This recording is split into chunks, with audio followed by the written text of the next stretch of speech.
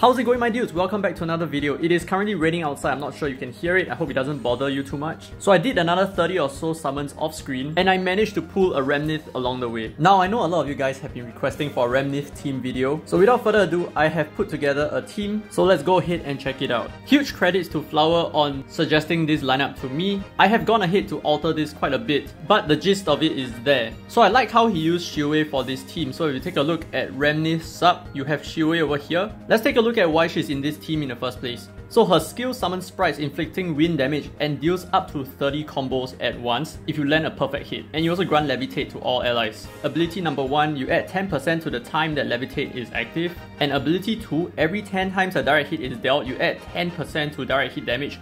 For this unit caps out at 150%. Now I'm pretty sure that every time your team hits the boss, that is 3 times of direct hits being dealt because each of your units are going to hit the boss 1 time. At least I'm pretty sure that this is the calculation. So if you are using piercing, you are going to easily rack up a lot of direct hits and therefore building this ability 2 very quickly. So it's really a good thing that she has Levitate plus 30 combos on her skill because we are going to be using certain armaments that require combos. And the armament that I'm referring to is the Poseidon Spear. Let's take a look at what Poseidon Spear does. So when the combo reaches 30, you add 20% to direct hit damage for water units, up to 120%.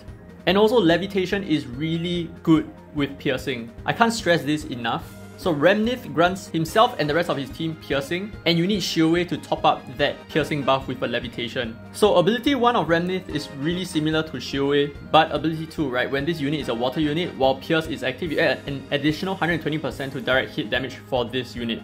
And like I said before, REMNITH is going to be a very selfish direct attack unit. So the idea of this team is to push REMNITH's DPS as much as possible. Therefore, we will be giving him the Melted. This makes the most sense. And let's look at unit number 2. We are not going to talk about Fuff. Let's see what Lassie can do, right? So Lassie's abilities 1 and 2 both add up to 24% to the time that buffs are active on this unit. And buffs that are active on this unit, it is just a very selfish ability, but penetration and levitation are team-wide buffs. In a sense, they share the same duration for whichever unit that you have the buffs on. So as long as REMNITH and Shoutout use their skills, the total team buff duration actually increases by 24%. So I really like to use Lassie here because she's just one single unit that increases the total efficacy of your team by up to 24%.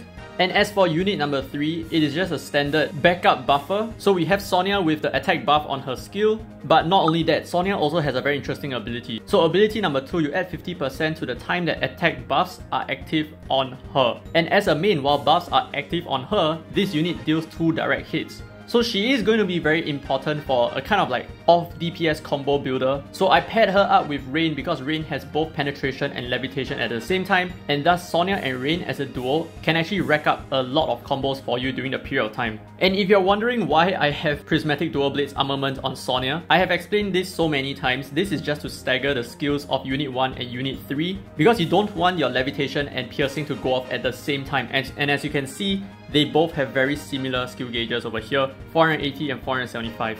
So it is very important to space them up apart so that you do not waste too much of your overlapping buffs.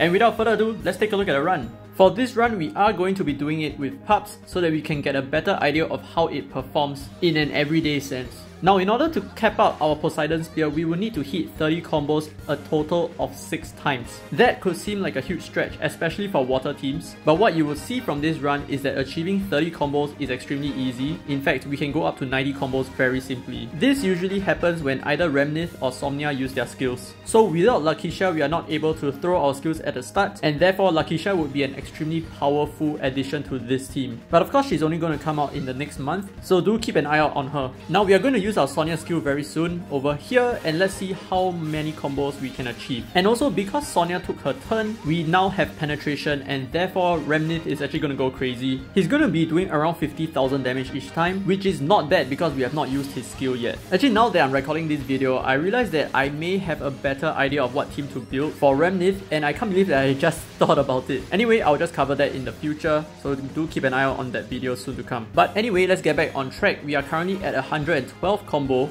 So I'm pretty sure that we can achieve much higher than this. Let's see, 120. Can we even go 130? No. Okay, so we broke it because of the power flip and because we lost our buffs. But we have still done very decent damage until now. And Sonia's skill is almost up again, therefore we can do one more round of levitation and piercing. So as you can see, running a water DA is very different to running a duck DA team. If you have watched my previous duck DA video, you will notice that we do not have duck levitation. And in fact, even in the JP version, duck levitation comes only on 2 units who happen to be both limited time units. One being Summer Alice and the other being a Colette unit. So Duck DA's direction is going to be very different from a Water DA team. With Rain as a water unit, it is very easy for you to build levitation. And as for Duck teams, you kinda need 6 Duck units all at once. You can't afford to lose 1 unit just to make up for it with an off-element levitation unit, because that will break your Arc EX Demon Spear effect,